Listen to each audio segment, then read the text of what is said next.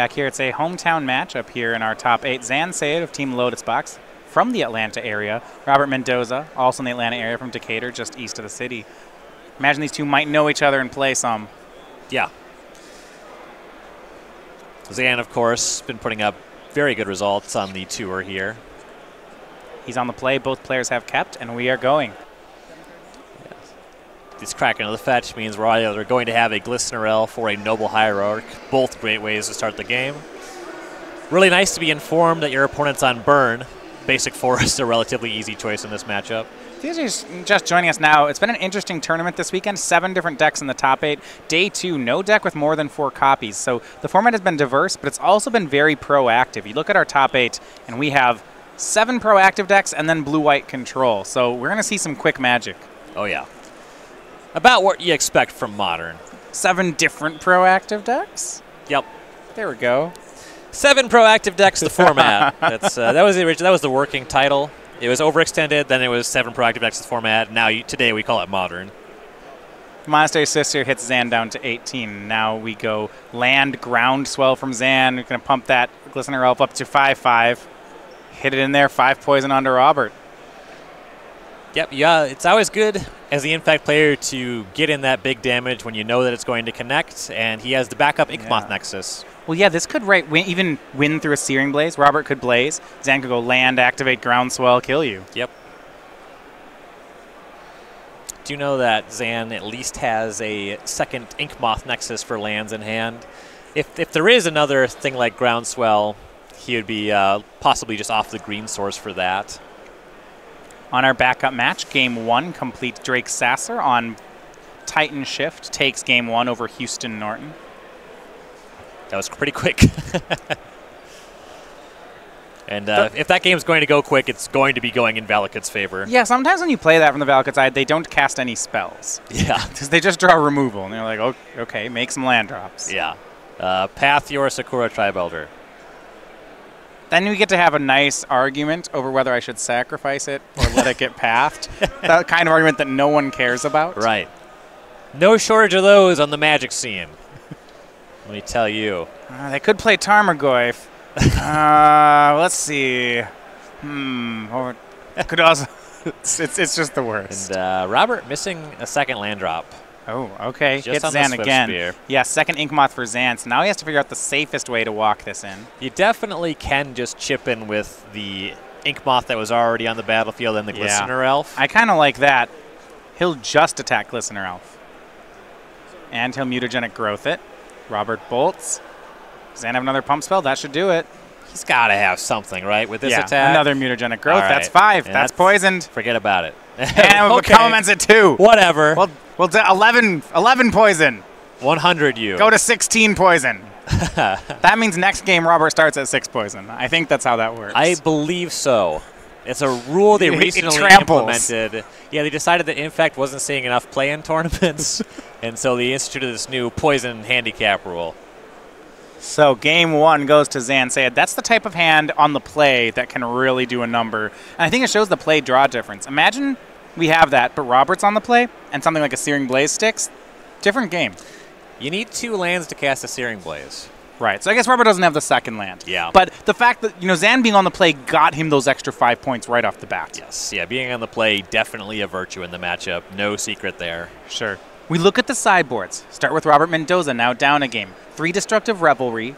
Those could, in theory, hit Inkmoth Nexus, and could hit Ichor Claw Mirrors. Yeah.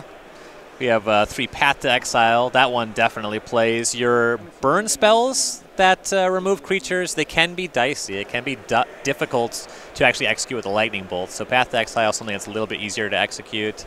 I don't think I like Ensnaring Bridge. A lot of these creatures are just attacking with just 1 power before they start coming in. Yeah, I agree. Not going to do too much. Searing Blood is reasonable. It costs 2 mana, which is rough, but it is another thing that can actually interact. So in the main deck, we have some Skull Cracks. Those don't really play. You don't love Boros Charm in the matchup either. Yeah, so when I've played Burn, what I like against Infect is that I start making my deck all cards that remove a creature and deal damage, because Infect's actually threat light. So yeah, I think I do want the Searing Bloods here. Right.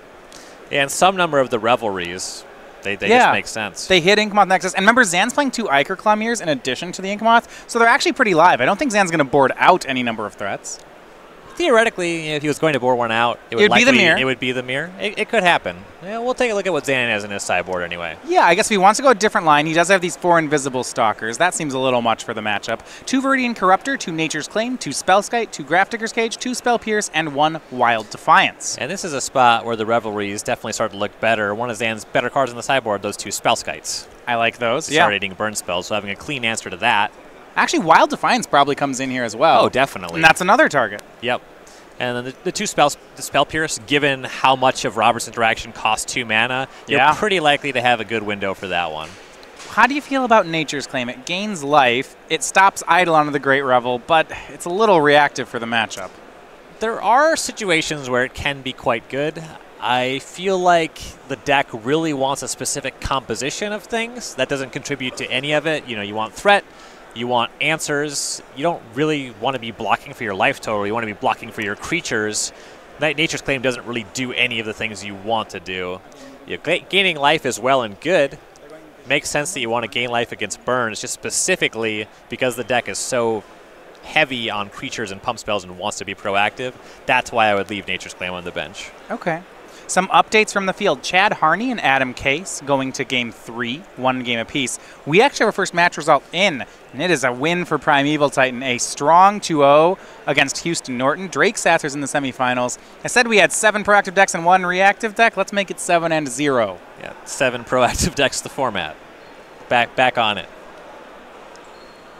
So pumped, Ryan. Right? It's been a while since Primeval Titans won an open. Yeah, when was the last time? I don't know that it's happened. I know it's happened. Enough that I don't know it off the top of my head. Yeah. I haven't covered it. I know that I have covered Valakut decks in top 8s at tournaments, but Absolutely. I can't remember the last time it happened, just even a top 8. Hey now. I'm just saying. It's a great deck. Now, this might be an indictment of my memory more so than the deck. Yeah, who's to say? But, Valakut has been on a downswing. A lot of your good matchups are starting to leave the format.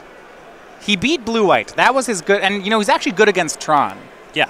Good against Tron. He's reasonable against Hollow One. We do see Infect and KZI in this top 8. He'd really like to dodge both those. Right. Those are miserable. Yeah, no thank you on those. I think why you see players move away from Titan Shift is that your matchups are pretty swingy. I played this at the Open we had in Minneapolis. And, I got paired up against Green-Red Land Destruction. I lost. Yeah, that tracks. I believe that. I believe everything you just told me. We didn't win. And, there is some of that. The Infect matchup feels very similar. Your good matchups are, on the flip side, when you play a matchup-based deck, your good matchups, I played Jeskai Control once. That was great. Yeah. I'd play that again. It gives you some room to make errors, which is why I like to pick it up. Right. Didn't really. I do like Sasser. He's not only playing a strategy that hasn't shown up too much. He's also just not bothering with the recent updates. He's not playing Bloodbraid Elf. So Bloodbraid Elf was the one update. He's also not playing Solemn Simulacrum. We've seen some of that. He's really the streamlined build of the deck. He has extra main deck Sweltering Suns. That's pretty reasonable. Yeah. And he has the extra land. Just hyper-focused on doing his thing. Has some interaction, not much. Doesn't have a backup plan.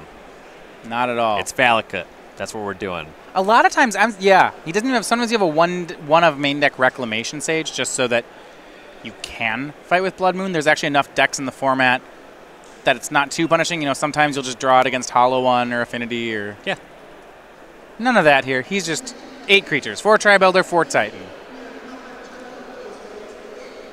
All right, players drawing up their hands for game 2. Zan's going to put his back.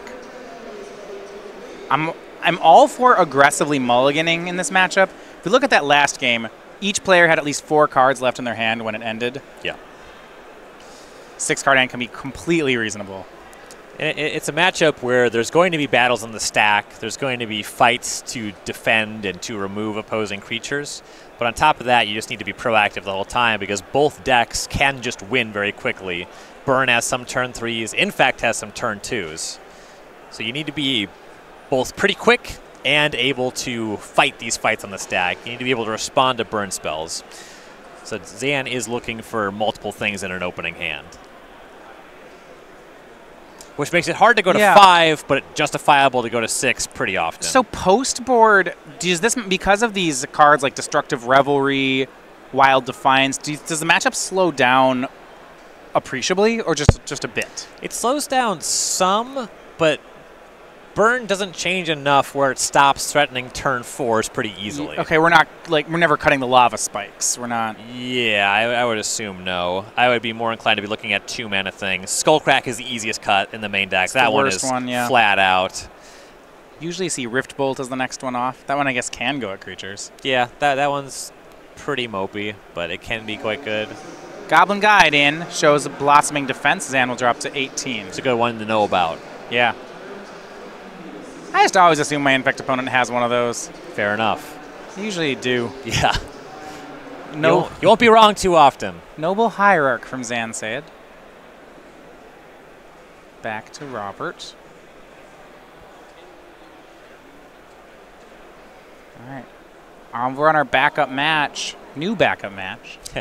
Tannen Grace takes game 1 over Thomas Mathers. Wow. If he pulls off that upset, Ryan, that's... If Tannen wins a tournament consecutively taking Tron and beating Land Destruction, KCI, the winner of this, I don't care which one it is, they're both horrible matchups for him. Right. Like, that's just destiny. Yeah. Yeah, making a really great run of it here. Goblin Guide came in and revealed another Blossoming Defense. Ooh, I like that card a lot. 1's fine, 2, I don't know. Now Robert makes Grim Lavamancer. That's just an excellent card against Infect. Yeah, that one makes things rough. Currently, no cards in Robert's graveyard, but that's not going to last.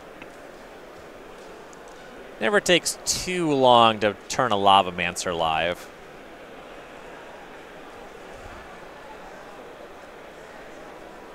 Zan's going to need to get an Infect creature online, but he wants to be able to fight over potential spells in Robert's hand and then also this Lavamancer. Yeah, I mean, that's going to be really hard to do. I guess a Wild Defiance would take care of all of this if he had it. Otherwise, he can try to not play around it. I mean, Robert doesn't have any cards in the graveyard yet. It's not a line I like taking. Yeah, fetch land. Now there will be 2 cards in the graveyard for sure. Right. And Robert just shocked on the previous turn and had a mana unused. It really feels like he has Lightning Bolt. To be fair, that bluff is relatively free. In fact, almost never is going to win the game with just regular damage. This is not a matchup where I would expect that to happen basically ever. Yeah, you see that sometimes in matchups against control decks where they're just, fatal pushing your Infectors and then you turn around and hit them with a Hierarch. But not like this. An attack with Goblin Guide. Zan cracks a fetch land.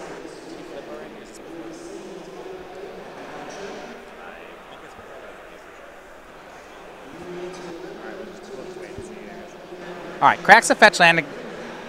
Don't think there's too many instants he could have. He's going to get Dryad Arbor. Looks like he's going to try for a block pump to remove Goblin Guide.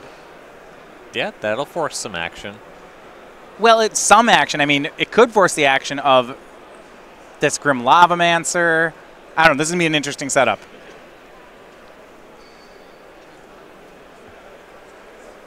Right, and there's the reveal. Glistener Elf revealed off the Goblin Guide. Well, our overall 1 seed got another update here. Moving on. Still only 1 loss in the tournament. Chad Harney on Hollow One defeats Adam Case 2-1.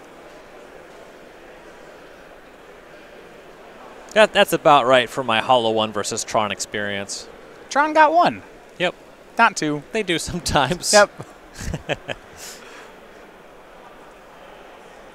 That sounds about right. I felt like he had enough play to get a game, but the match probably not. Right. So, back to our game at hand. So we still see before blocks. We're going to, looks like our removal spell is going to be pointed. Lightning Bolt at the Dryad Arbor. Or is this upstairs? I think it's upstairs. Ooh, okay. Setting up to activate the Lavamancer. Doesn't really make a huge deal. I believe that we're still before declare blockers. Part of me doesn't want to spend any of this burn on the Dryad Arbor. I kind of just want to, if he wants to use Blossoming Defense and kill the Guide, almost just want to let it happen. Well, I'll tell you what is definitely clear. Zan is trying to make you use a removal spell on the Dryad Arbor. Yeah. Now, what level is it? Is it level 1?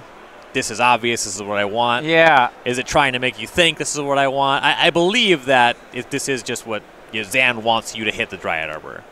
Yeah. Trade your burn spells with my Dryad Arbor sounds fine. I'm not buying it if I'm Robert. I'm just bidding the Goblin Guide. I guess it depends on how much burn is left in his hand.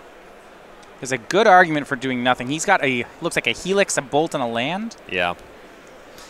So Zan at right now, if all those you add those together, it's 8 damage. I like this. Robert bins the Goblin Guide. Well played. So he would only he could fight back, but then you just get the other defense, and then you're just out of stuff. I love it. Heads up move on Mendoza's part. Syed doesn't have a clock. Just hang out. This Grim Lavamancer plus the top card of your deck, that'll finish it.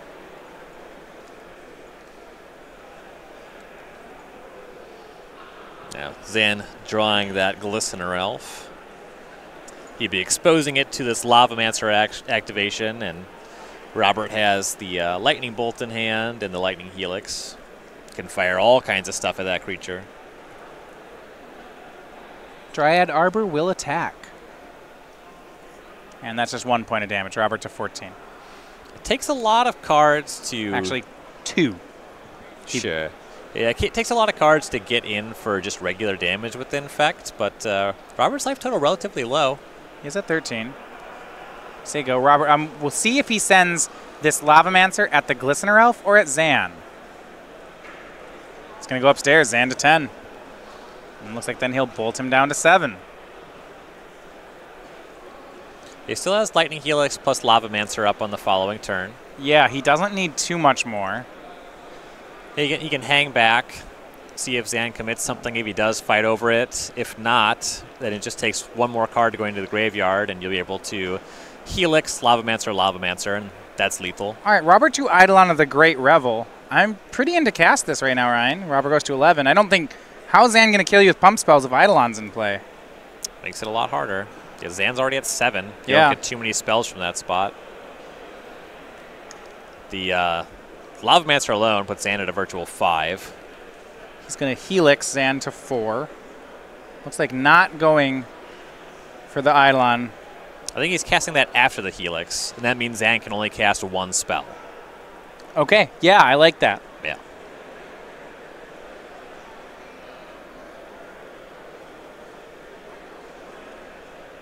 Debating if he wants to hold back activation or cast Eidolon. It's a choice. I think I like the Eidolon more, like you were saying. 1 spell. I don't see how we die in 1 turn with 1 spell. The fear would be Zan having a sideboard Nature's Claim in hand. Okay, well, he'd still go to 2, right? Yeah. And then, you're going to win on the following turn. The question is, do you necessarily have a following turn? Yeah. If he just attacks the Glistener Elf, you don't really want to chump your Lavamancer, but you don't want to die. Right. That's fair. Well, I don't think Great Revel's in play. Now we're going to see if Zan has that Nature's Claim. We do know that he has a fistful of spells. There's no land drop last turn. There are claims in his sideboard. Tapping for something. It's probably Nature's Claim. There's not a lot that he can do at the end step.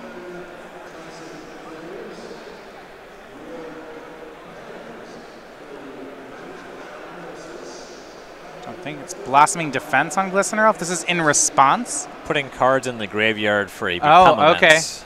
Sure. Makes sense. Makes sense, but it's not lethal. Even if he has a Become Immense. Become Immense plus another pump spell would be, though. Okay. Because he has the Exalted trigger.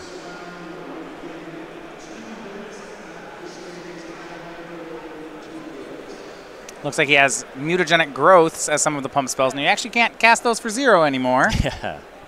Here's Glistener Elf exalting to a 2/2. So, man, with 3 mana. Yeah, Mutagenic plus Become Immense would do it. Yeah. I think that Zan was setting up to top deck the Become Immense. I'm not sure that's in his hand. We'll find out. The other thing Zan gets to do is he kind of gets to check for remembering Eidolon triggers. Yeah.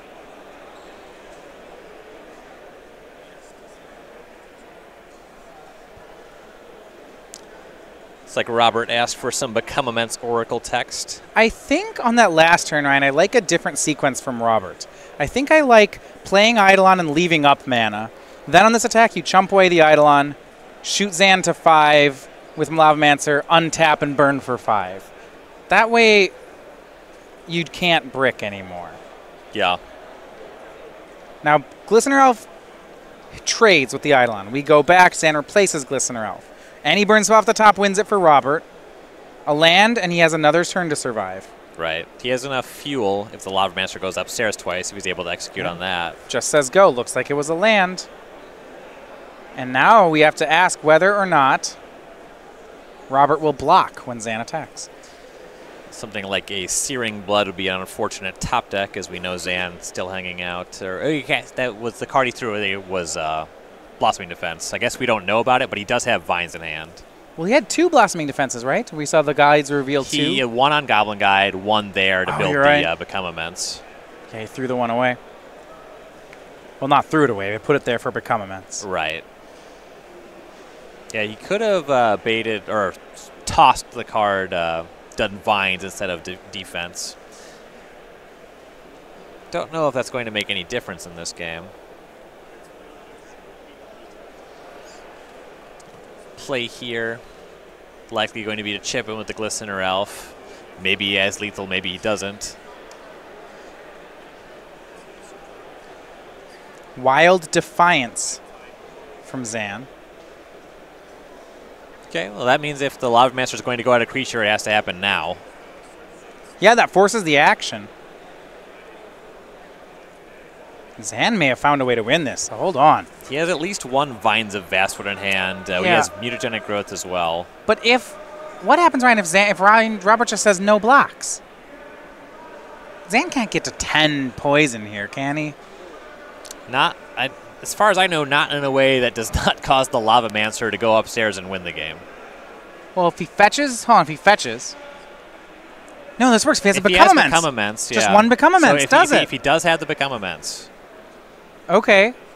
Yeah, I don't know that Robert can beat Become Immense anymore now that Defiance is in play. The Lavamancer doesn't do it. So Robert's choices are to check him on Become Immense or to block and hope to top deck a burn spell. I mean, he has sideboard Deflecting Palms. Maybe I think there's not a ton of cards that brick in this situation. I think we saw no blocks, Ryan. Hold on. Is this the Become Immense to win? I mean, everything else loses.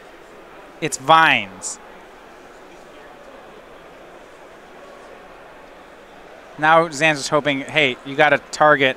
Yeah, I think he's trying to force an error here. Yeah. Yeah, he wants Robert to target the Glistener Elf. Right. Don't do that. You'll lose if you do that. If you target Zan, you win. Right. Maybe he doesn't play against Wild Defiance. It's a line. He's hoping to draw an error here. Right. Robert's just got to stay on target. And Robert's reading the Wild Defiance, so that should that's not a good sign for Zan. That is bad for Zan. All right, 2. Oh, he's shooting the Glistener. He shot the. Oh no, he messed it up. He shot the Glistener Elf, and then Zan pumps it with Mutagenic Growth. It worked. He baited in the mistake, and it paid off. Wow.